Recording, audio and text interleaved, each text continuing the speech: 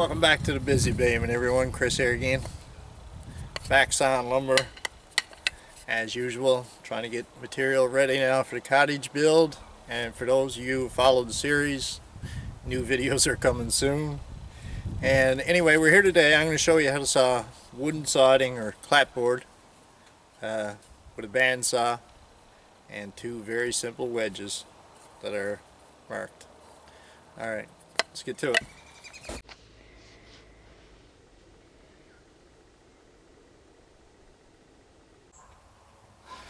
Alright, so I got my stick squared down, or I had them squared down to 5.5 inches. I'm cutting 6-foot clapboard. Just let my dogs go. Lift the stick, slide the wedge into the mark, which is a 1/2 inch.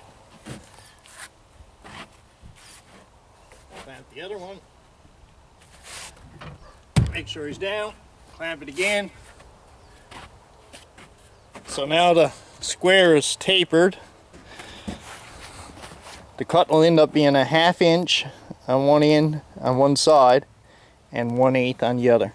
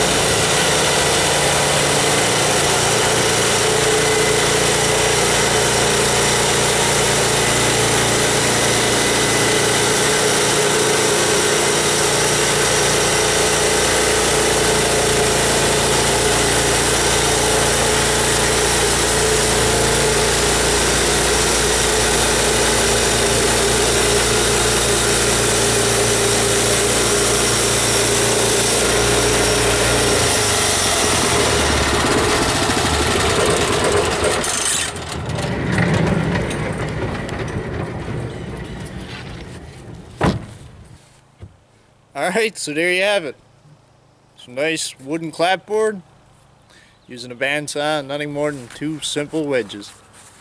Alright guys, that's it for this one. Like I said, stay tuned for the cottage build.